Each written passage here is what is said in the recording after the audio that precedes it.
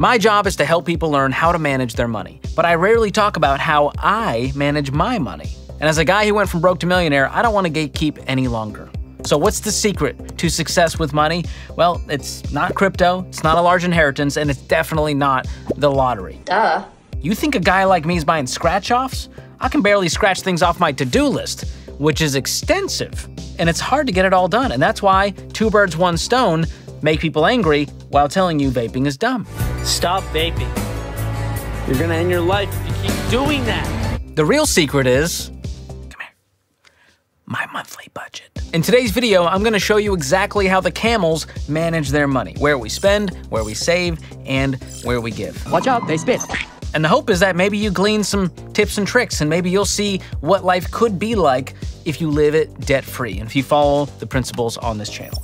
Now, before we jump in, hit those like and subscribe buttons so you can finally scratch that off your to-do list. So I've been doing this Ramsey plan for 11 years now, and I am living proof that it works. And you're about to see that reflected in this budget. Now, my wife and I are in a very different place than we were when we started, even then when we got married. We have so much more margin now, so we're able to pay for luxuries in life, like unlimited car wash and doggy daycare and non-slip pet ramps, which are shockingly expensive. Now, if we were still trying to pay off debt or get the emergency fund in place, our budget would look a lot different. But we have worked the plan, and now we're able to afford more of the things that we want. So here's my huge tiny caveat. I don't need you jumping in the comments going, I can't believe they spend that much on Sour Patch Kids every month. Save it, bucko. You don't pay my bills, and you don't get a vote. So truthfully, I don't care what you think about what we spend, because the key is we spend less than we make, and we plan for every dollar. That's it, and that's how you should budget too. Now that we've got that out of the way, let's get to it. We do our monthly budget using the EveryDollar app, and it makes it super easy because we're both logged in and we have accountability and transparency every single month, all the time. Now, 90% of our budget will stay the same month to month. There's gonna be some slight variability with utility bills or seasonal expenses or annual insurance payments, but we're not making a brand new budget from scratch every month. One of the great things about EveryDollar is that you can just duplicate last month's budget and then go in and make your adjustments. Super easy, very convenient. Now, the key with EveryDollar is that it's a zero-based budget, meaning your income minus your expenses equals zero. And for obvious reasons, I'm not gonna put my business out there telling you my income, but what you will see is our actual expenses. So for this example, I'm going to list my income the same as my expenses so that it equals zero perfectly. Now, one thing to note is that your EveryDollar budget should be based on your take-home pay, the number you see after taxes and other deductions are taken out. So before the money ever hits my bank account, here's what's taken out of my gross pay. Number one, retirement investing in my Roth 401k, 15%. Next, federal withholding. This is the big one. We don't pay state income taxes in Tennessee, but we do always have to pay federal taxes. Next up, you got Medicare tax, Social Security tax, and because my health insurance is through my employer, the health insurance premiums for my family are taken out before I ever see a dollar. Now, the amount I'm left with after those deductions, that's what I'm working with in this budget. Now, one of the excuses people give me for not budgeting is they say, well, George, I don't have an exact number I make every single month. It's variable. I'm on commission, it's irregular, it's seasonal, what have you. And this is one of the most common excuses I hear for not budgeting. But here's the deal. If you have an irregular income, you need a budget more than anyone.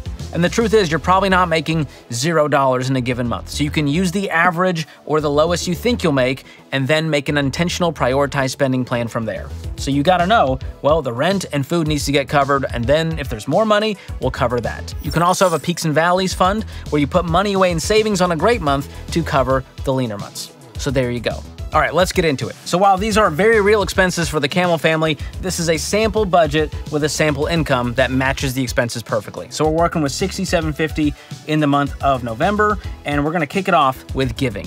Now, that's the top line item for a reason. It should be a priority in your budget. Now, as a person of faith, I give 10% to my local church. We give $100 every month to our missionary friends, and then we have a line item called Bless Up. And this is just a fun money giving line item where if we see an opportunity to give, whether it's to a friend or a stranger, someone in need, we have the money ready to go. Now, beyond giving, you should cover your four walls. This is food, utilities, housing, transportation. Now, you'll notice here that I have a little smirk next to mortgage, and that's because we paid off our house a few years ago, so we have no mortgage payment, which is a huge blessing, and it's the reason we have a bunch of luxuries in the budget now that would have been replaced with a mortgage payment. So that one I've marked 0. We have groceries at 400, which is really just for my wife and I.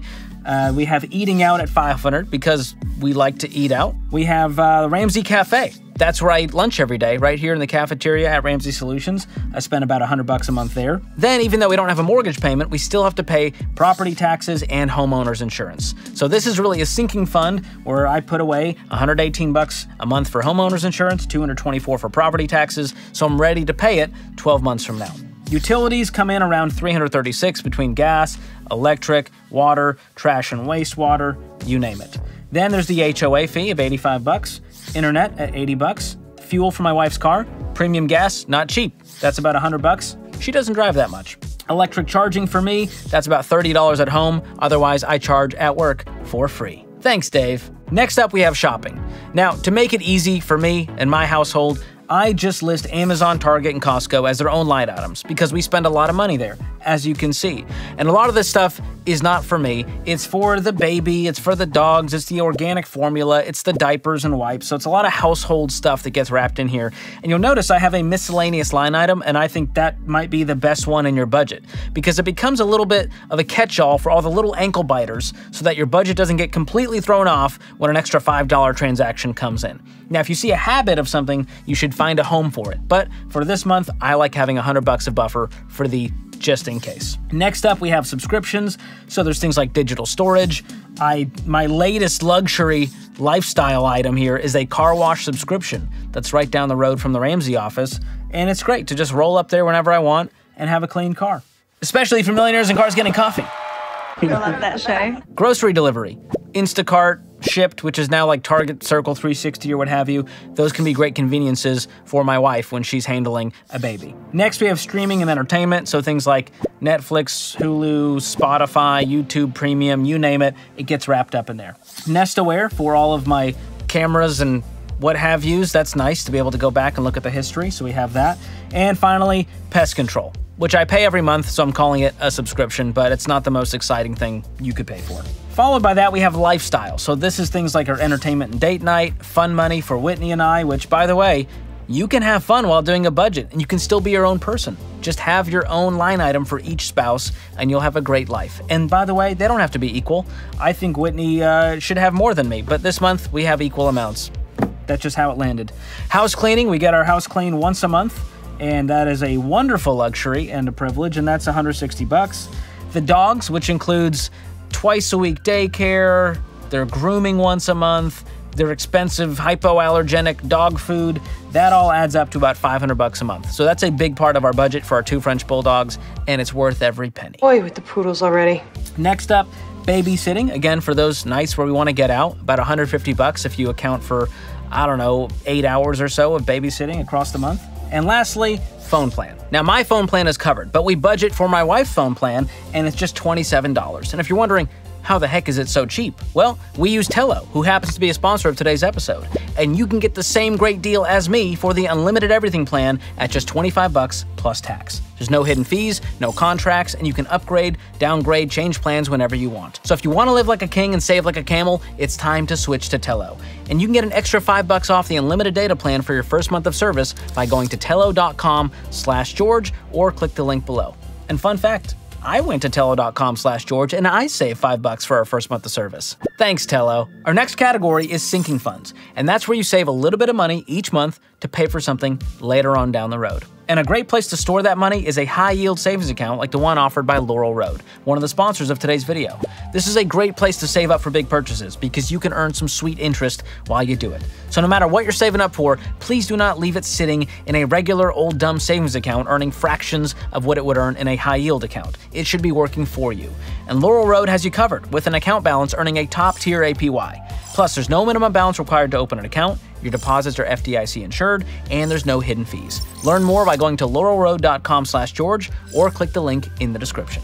So let's talk about these sinking funds. What am I saving up for here? Well, number one is an HSA. That is a health savings account. And because we have a family plan now through my high deductible health plan, we can save over $7,000 a year in this account. And the money goes in tax-free, it grows tax-free, and I can withdraw it tax-free for qualified medical expenses. So in our stage of life, in baby step 7 of the Ramsey plan, no mortgage, we aim to max out that HSA every single year. Next, we have things like dental care to cover, cavities, the cleanings between my wife and I for the year. We have taxes and tax prep because I work with a tax pro and I want to be ready to pay that bill when it comes due.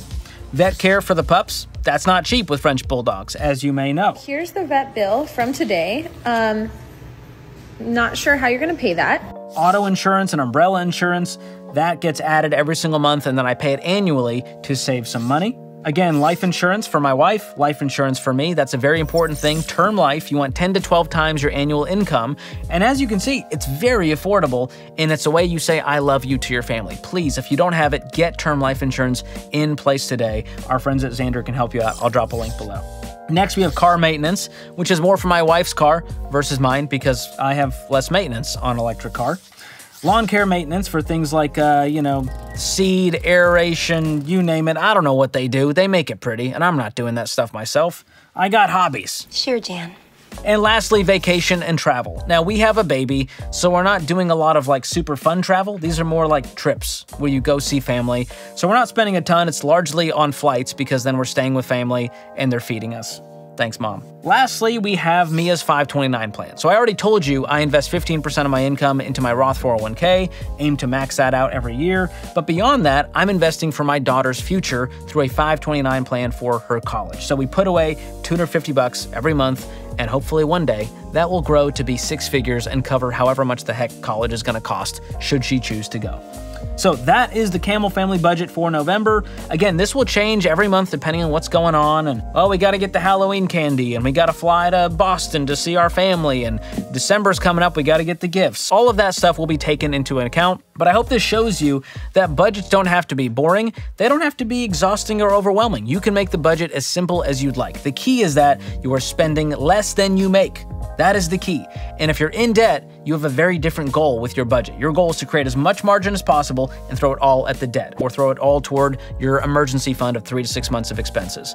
But as you follow this plan like I have for 11 years now, and you get the debt paid off, you get the emergency fund in place, you invest for the future, you get the house paid off, as you can see, the budget gets a lot more fun, and Every Dollar makes it super easy. So if you want to check it out for free and make your own budget, go to everydollar.com/George or click the link in the description. And if you want me to review your Every Dollar budget in a future episode, DM it to me at George Kamel on Instagram with screenshots of your Every Dollar budget, and maybe I'll review it on a future episode. That could be fun. Thanks for watching. We'll see you next time.